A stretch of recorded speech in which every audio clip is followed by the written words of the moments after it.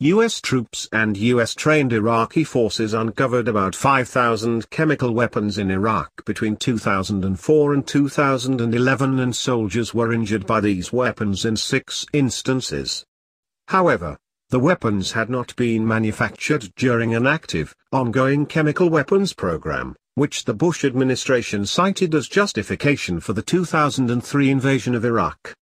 Details of the discovery of these weapons were published by the New York Times on October 14, in a lengthy, 9,000-word report written by former Marine Corps officer and veteran journalist C.J. Chivers. Despite injuries to our troops, the U.S. government withheld information about the discovery of the weapons even from troops it sent into harm's way and from military doctors. "Nothing of significance is what I was ordered to say," retired Army Major Jared Lampier told The Times. Lampier was on site when the largest chemical weapons dump, containing 2,400 warheads, was found. The Times report offered reasons why the news of the discovery of the weapons and the injuries they inflicted on our soldiers was withheld from the public. Participants in the chemical weapons discoveries said the United States suppressed knowledge of finds for multiple reasons, including that the government bristled at further acknowledgement it had been wrong. They needed something to say that after September 11 Saddam used chemical rounds, Lampier said. And all of this was from the pre-1991 era. Others pointed to another embarrassment. In 5 of 6 incidents in which troops were wounded by chemical agents, the munitions appeared to have been designed in the United States, manufactured in Europe and filled in chemical agent production lines built in Iraq by Western companies. All the weapons found in Iraq were produced during a crash program started in the 1980s for use against Iran during the Iran-Iraq War from September 1980 to August 1988. Since the overthrow of the Shah in the 1979 Iranian Revolution, and the subsequent hostage crisis that began with the occupation of the U.S. Embassy in Tehran by Iranian revolutionaries on November 4, 1979, after which 52 American diplomats and citizens were held hostage for 444 days, the United States and the revolutionary Iranian government had regarded each other as fierce adversaries. With this history, the United States covertly aided Saddam Hussein in his war against Iran. A report in the New York Times on August 18, 2002 referenced then-current statements made by President George W. Bush and his National Security Advisor, Condoleezza Rice, that Iraqi use of chemical weapons against Iran was justification for regime change in Iraq.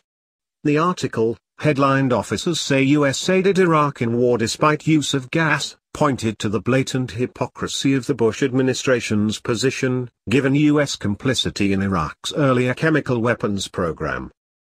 When the Times contacted Frank Carlucci, the Reagan administration defense secretary from 1987-89, he stated, "I did agree that Iraq should not lose the war, but I certainly had no foreknowledge of their use of chemical weapons."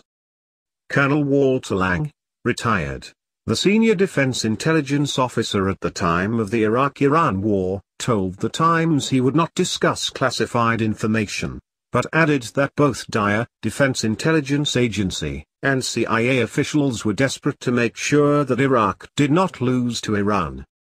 The use of gas on the battlefield by the Iraqis was not a matter of deep strategic concern, Land said. He added that Reagan's aides were more concerned that Iran not break through to the Fao Peninsula and spread the Islamic Revolution to Kuwait and Saudi Arabia. Colonel Lang said that the DIA would have never accepted the use of chemical weapons against civilians, but the use against military objectives was seen as inevitable in the Iraqi struggle for survival. The chemical weapons discovered during the post-Saddam U.S. occupation of Iraq, according to what was revealed in this latest expose, were basically surplus war material left over from Iraq's war with Iran. The Times report noted. All had been manufactured before 1991, participants said. Filthy, rusty or corroded, a large fraction of them could not be readily identified as chemical weapons at all.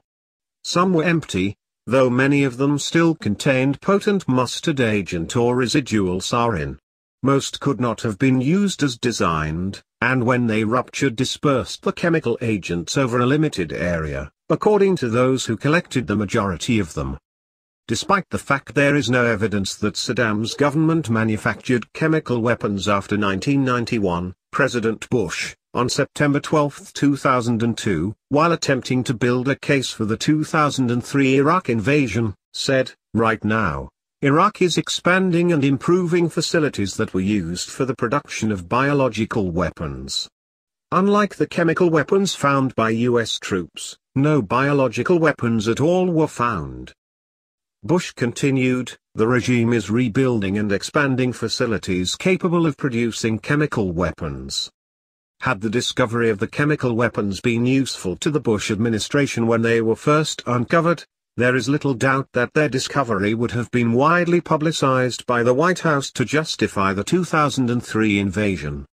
Instead, their discovery was kept a secret, even when hiding their existence posed a serious threat to our troops in Iraq. Far from justifying the invasion of Iraq, the age and obsolescence of the weapons only confirmed that the invasion had been launched under false pretenses. In our July 6, 2008 article, "Did We Get Lied Into War?" we described the findings of a 170-page report compiled by the Senate Intelligence Committee, concluding 5 years of investigations. The committee focused especially on 5 key speeches made by administration officials concerning the threats posed by Iraq, Iraqi weapons of mass destruction, Iraqi ties to terrorist groups, and possible consequences of a U.S. invasion of Iraq. It selected statements from those 5 speeches pertaining to 8 categories: nuclear weapons, biological weapons, chemical weapons, weapons of mass destruction, methods of delivery, links to terrorism, regime intent, and assessments about the post-war situation in Iraq. We will look at what the Senate report said about chemical weapons. It first cited an excerpt from a Bush speech delivered on September 12, 2002. United Nations inspections also revealed that Iraq likely maintains stockpiles of VX, mustard and other chemical agents, and that the regime is rebuilding and expanding facilities capable of producing chemical weapons. The Senate report offered this reaction to the Bush assertion. The committee's conclusions initially related that statements by the administration regarding Iraq's possession of chemical weapons were substantiated by intelligence information.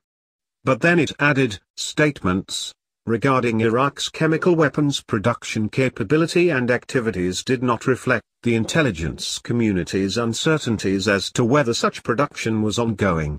Italics in original. The committee's post-war findings once more contradict pre-war administration allegations, finding, the Iraq Survey Group conducted its review of Iraq's weapons of mass destruction programs and found that there were no caches of CW munitions. But Saddam's antique store of chemical weapons, some of which were developed with the help of Western governments to use against Iran, have not outlived their usefulness. The Times report notes. Many chemical weapons incidents clustered around the ruins of the Muthanna State Establishment, the center of Iraqi chemical agent production in the 1980s. Since June, the compound has been held by the Islamic State, ISIS, the world's most radical and violent jihadist group. It would not be surprising if our government soon announced that we must send troops to Iraq to prevent ISIS from accumulating some of those same second-hand chemical weapons that were used to justify the removal of Saddam